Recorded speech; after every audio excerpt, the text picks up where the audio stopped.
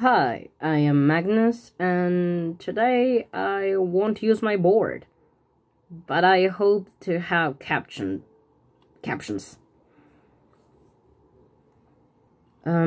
Last two videos, I'm so sorry I didn't realize the video was reversed. My camera usually mirrored the image, so I didn't have to worry to edit that. It's not doing it anymore. I don't know why. As you may know or not know, I was diagnosed with fibromyalgia back in 2015, and since then, multiple new symptoms have appeared and worsened. Back in December of last year, my left hand started hurting really bad to the point I couldn't even move it when walking. So I started using bandages.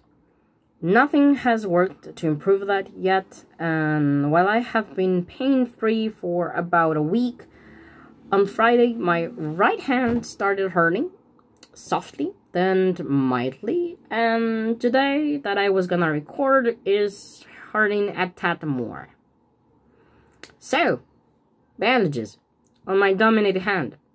I was actually studying ASL some hours ago, when my right hand decided it didn't like to do the signs and made me feel pain. So that's about my health. I'm following with the rheumatologist to try and find what's going on, since he doesn't believe it's fibro. I have two more tests to undergo, so let's see what happens. In another updates, I still have the same job. Harder to continue because of stress, illness, and the fact that it's not my passion. The passion is not helping, but I'm also following with a psychologist. Apart from that, I am trying to continue on drawing and preparing the comics and manga I spoke about like 3 years ago or more. I'm so sorry for taking this long. I wish I could say it's all because of fibro, but depression, anxiety, and my own self-doubt has made me take the long route. But I'm hoping to slowly get there. I'm going to, no matter what, update my Patreon about that, until I can figure a website for it. It will have, for now, the sketches, the rough drafts for everything I do on that matter. Also, because it's way easier for me to type than draw or handwriting, my hands take longer to numb or cramp or hurt in general when typing. I can also type from my bed or even dictate to my computer. I think the novels will come out sooner. I'm hoping to get at least 1 comic and 2 novels before Pride. I would love to do more, but I have to play nice with my body. I want everything to be as close to perfection as I can. These works are not coming out of nowhere. I have pages of pages of pages of characters, designs, references, plot, and while I haven't posted anything, I have been working on them for more than 3 years. I hope, obviously, the results are not only pleasing, but you can identify with the characters, enjoy the themes and all that. I will leave the link to my Patreon, so you can check if you like the sketches and stuff, but please don't feel pressure to become one. I won't have a steady schedule yet. What happened to my language? I won't have a steady schedule yet. There's not gonna be anything to give back to you, like rewards. I'm just using the Patreon page because it allows you to comment, because I worked on that site a long time ago, and I haven't been able to set up a website for it, a proper website, because that's what I want to do.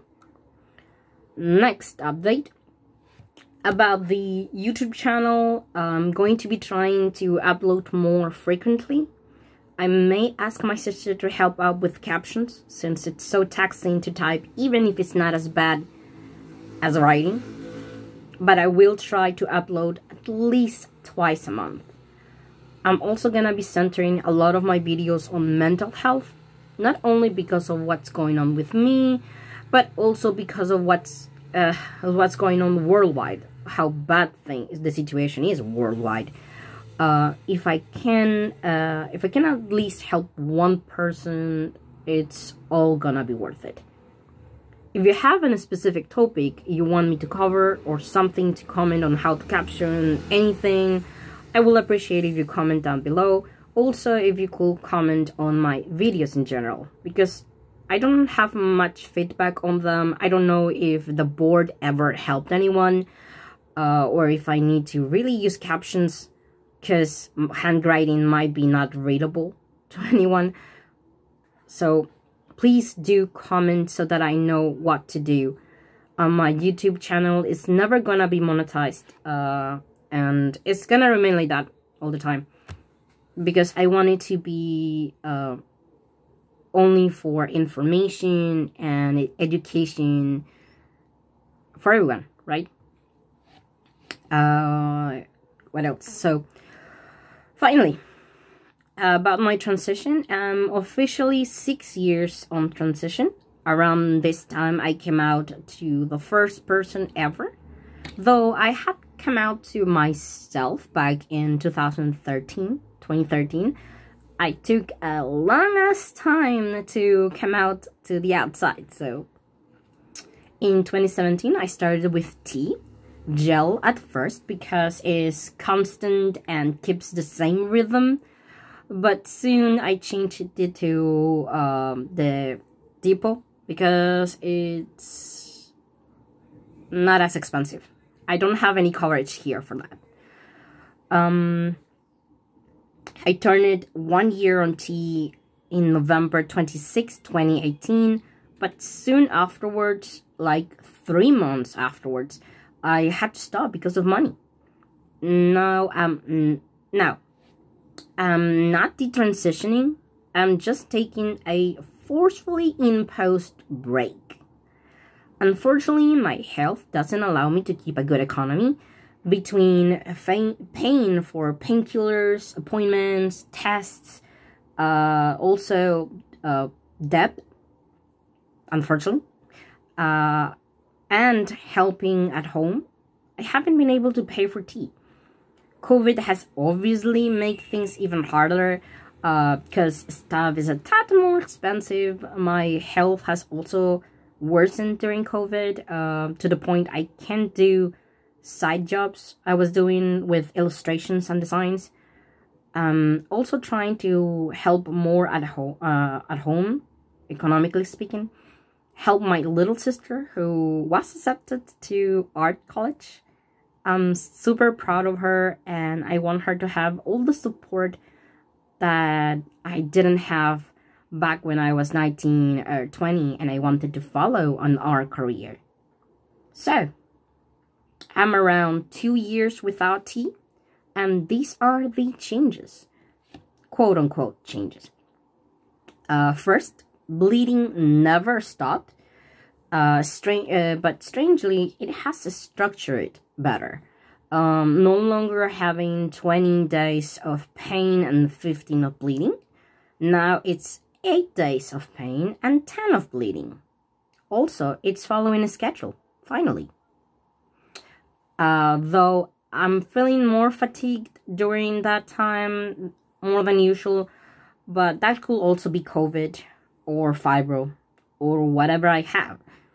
My voice never dropped, so that's a pain in the ass, but I'm working to overcome the feeling till I get back with tea. But who would have thought my facial hair is still growing? I can't believe it myself, but last month I discovered my Han Solo has 3 musketeers beside it.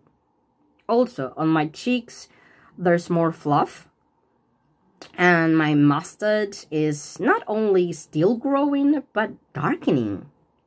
Mind you, it's still light as hell, to the point that you can't see it, even when I use brow gel to darken it. but it wasn't there before and it's there now, so I'm loving it. The genital growth, TMI, sorry. The genital growth did decrease, but not as much as I thought. Some of it remained, and I'm quite pleased with it. It does help to curve the bottom dysphoria. My hair hasn't stopped falling. It's not as bad, but I'm not sure if the falling came because of the T or because of fibro or just basic genetics. I mean, my dad doesn't have hair, so well. And that also no, that's basically it. The reason I haven't spoken much about this is not because it affects me greatly. It's more like I don't want to affect people with comments on comments by me on how not having tea after waiting for 5 years plus to have it, and now not having it, and how can it really bring me down sometimes. Dysphoria is not something you can overcome easily, but tea helps, but it's not the cure, right? I'm still struggling. I really want to go back to my medical transition. I'm even considering top surgery, but I want people to know that stopping surgery or stopping medical transition in general, taking longer to start it or anything, is not the end of the world. The most important thing is to keep trying as best as you can to learn what it means to be yourself. Whether that is male, female, non-binary, fluid, only you can define that for yourself. And that will help with the disconnect we feel from our bodies to our minds. It won't eliminate the dysphoria, but it does help. Being able to have my hair short or long without thinking, do I look male? Because to me, when I see myself in a mirror, I am masculine as fuck. I am happy. I think even that I look manlier with longer hair. And I'm thoroughly enjoying the idea of makeup and dresses. I have even wore some skirts with my hairy masculine legs, and I feel so wonderful. It takes time. It won't happen overnight. It won't happen just by saying it, but it will. So when I go back on tea and changes happen, I will take everything else on stride, and it will lift me up even more. Well, that's all for today. I hope to have another real video next week, and thank you for subscribing, for watching the videos. I'm still speechless whenever I see 200 plus people. Thank you, really.